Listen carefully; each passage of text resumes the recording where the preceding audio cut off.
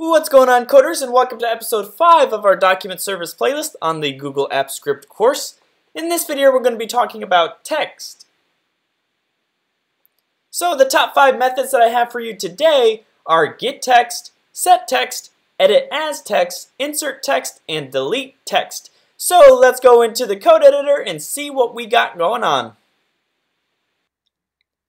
A lot of times you'll want to get the text off of your document. So what I have set up so far in the code editor is I am getting our document that we've been working on in the last couple videos of this playlist, which is again right here.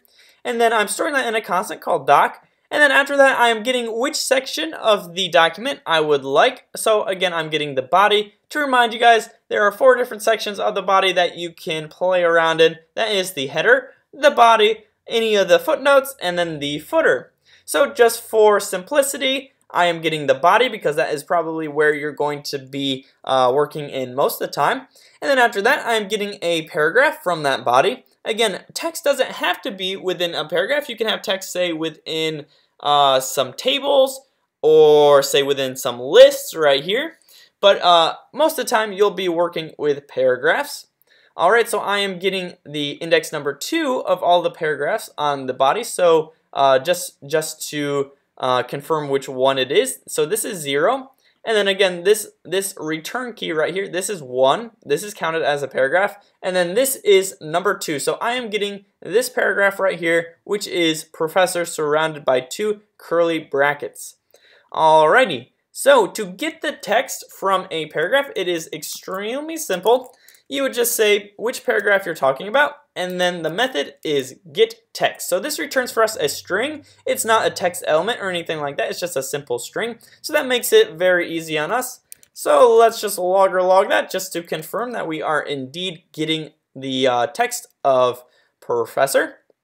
So if we run it again, if we look into our logs, it should be this right here, which is professor, which is exactly this right here. So that worked.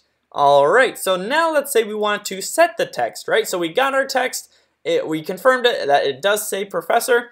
Now let's say we wanted to set the text. And what this means is it's going to look at the paragraph and it's going to replace whatever is in that paragraph with a new set of text. So let's say paragraph again. And the method is almost identical, but now it is set text. And this returns nothing, right? It returns void. But what it does is it takes a argument, which is a string of text. And what this is going to do is it's going to set whatever text is in this paragraph to this new string of text, right? So I have right here a constant called text, and it's Professor Plum. So now I'm going to replace basically whatever is in this paragraph with this new text, Professor Plum. So anyways, if I hit save and I hit run, if we go back into our document, you can see that now our placeholder has been replaced and set to Professor Plum.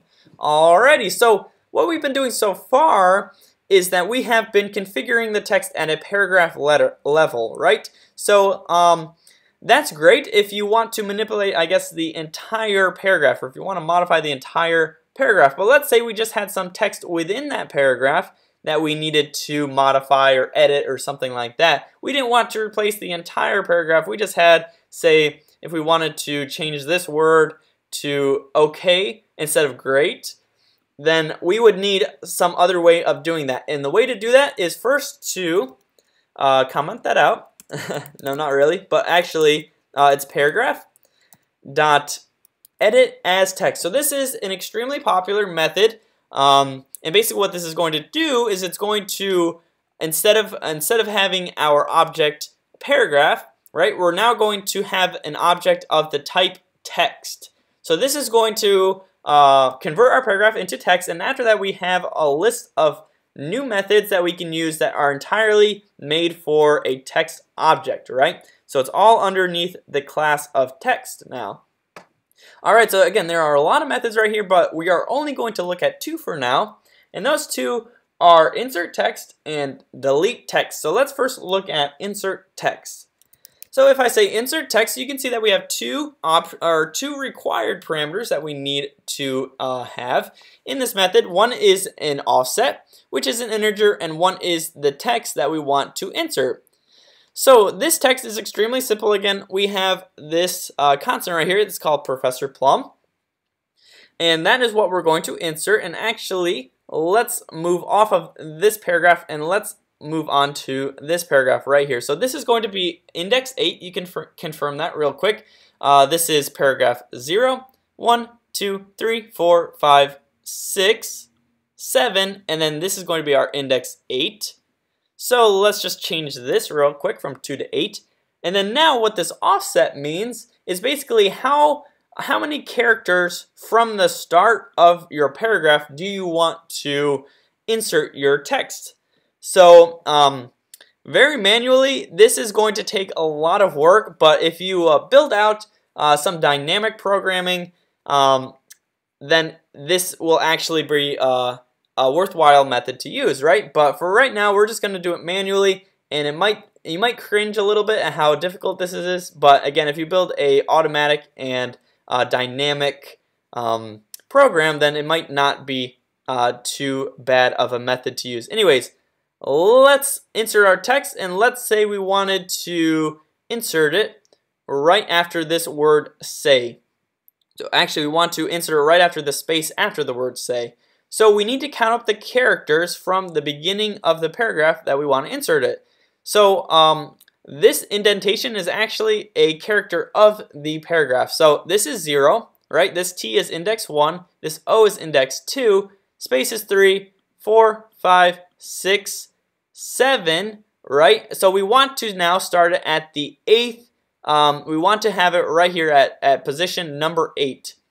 So if we just say offset 8, and I'm actually going to add a space after this Professor Plum just so that it makes a little bit more sense.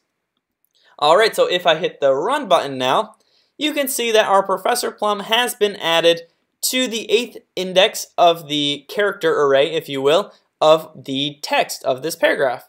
So that is pretty cool, but this actually doesn't really make any sense. To say Professor Plum the West had great masterpieces, that doesn't really make sense semantically. So now let's try to delete this text from the paragraph.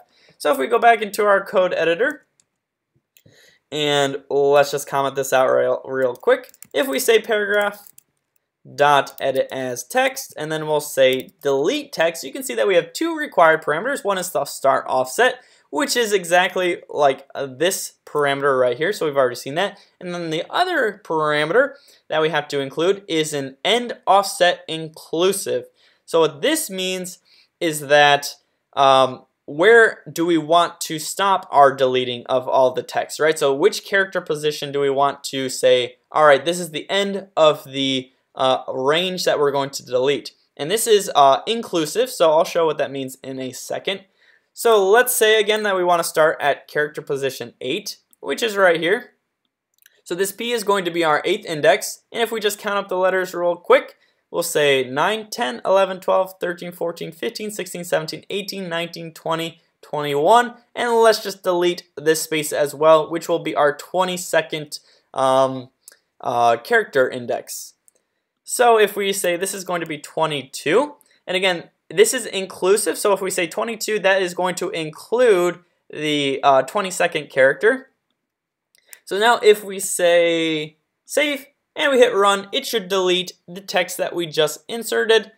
And let's check it out just to verify. Yup, it did. So now our Professor Plum has been deleted from the text and our paragraph makes sense semantically again.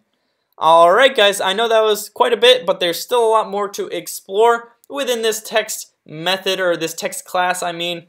But I hope you learned something, and I hope you enjoyed it. If you did, don't forget to hit the like and subscribe buttons, and I'll see you in the next one.